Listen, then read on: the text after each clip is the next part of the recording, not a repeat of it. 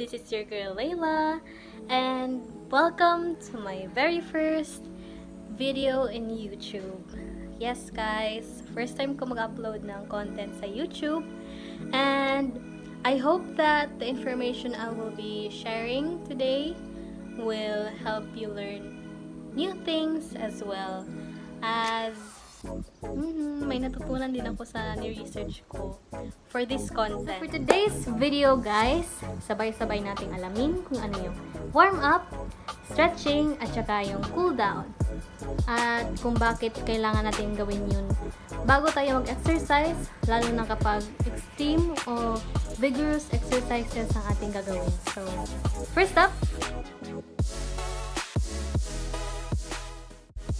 physical education dates back to ancient Greece because it was a necessity in training both Greek soldiers and athletes. For children, they began around 7 years old to have them be well skilled in activities like boxing and chariot races. Physical education played a large role in the progression of the Greek society. By the mid-19th century, physical education made its way into the United States. About 1820, when schools focused on gymnastics, hygiene training and care, and development of the human body. So that, guys, was the brief history of physical education. Now, let's proceed to talk about warm-up, stretching, and cool-down. Warming up helps prepare your body for aerobic activity. A warm-up gradually revs up your cardiovascular system by raising your body temperature and increasing blood flow to your muscles. It also helps reduce muscle soreness and lessen your risk of injury. Stretching is a form of physical exercise in which a specific muscle or tendon is deliberately flexed or stretched in order to improve the muscle's felt elasticity and achieve comfortable muscle tone. It keeps the muscles flexible, strong, and healthy, and we need that flexibility to maintain a range of motion in the joints.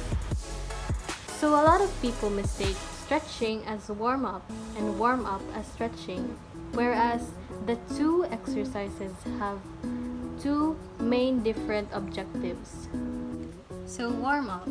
The main objective of warm-up is to elevate core temperature and increase blood flow to the muscles, whereas stretching increases flexibility and the range of motions of your joints. Last but not the least, cool down. Cooling down is an easy exercise done after a more intense activity to allow the body to gradually transition to a resting or near resting state. It helps recover pre-exercise heart rate and blood pressure. If you fail to perform cooling down exercises, your muscles will suddenly stop contracting vigorously. That's it for today's video, guys. I hope you learned something from the video, and stay tuned for more uploads in this channel.